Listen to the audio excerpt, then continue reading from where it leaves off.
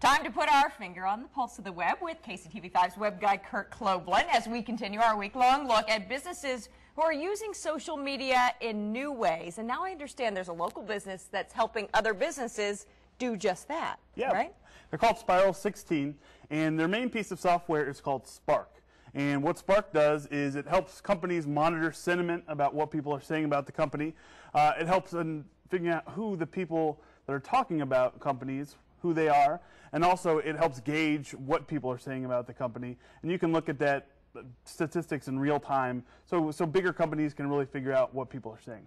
And I understand on their website there's also some helpful information too, not just software. Yeah, right? that's really one of the fun things about Spiral16 is they're really living this in the social media world. They have regular looks at trends in social media and even venture into some journalism, like they did an interview with Southwest, who we talked about a couple days ago, about their social media use. And they also do some case studies, like they did one with Old Shawnee Days and how they use social media to expand their reach this year. No kidding. Pretty interesting.